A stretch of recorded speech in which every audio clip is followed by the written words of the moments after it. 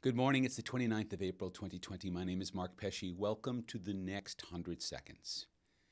One of the things that will characterize the next 30-day horizon is an extreme desire to return to normalcy, to the way things were before the pandemic.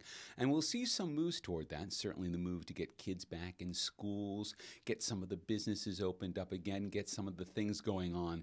We will see people trying to do this. Some of these things are being done too quickly, and they will lead to flare-ups in the pandemic again, and we will learn some very painful lessons that we cannot go faster than our horizon will allow us to. But in many circumstances, things will go according to plan. What we'll find out, however, as we start to move into that, is that there are parts of the world that are simply not the same as they used to be. Anything connected to travel, anything connected to air transportation, all of that is completely different. Most of the restaurant business, much of the cafe business, all of that is completely different. All of the supply chains connected to all of those things, again, completely different. And we won't really understand until we try to start to restart some things how many pieces have gone missing.